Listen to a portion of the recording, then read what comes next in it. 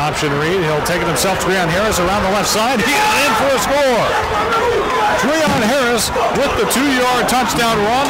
Little option keeper. He pulled the ball back from the running back, Wes, and said, you know what, I'll take this myself. And nobody was close around the left edge.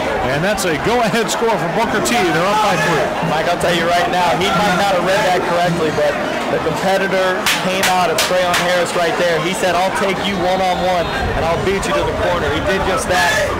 Sometimes you got to win it on your feet. These Booker T coaches right now are fired up, aren't they?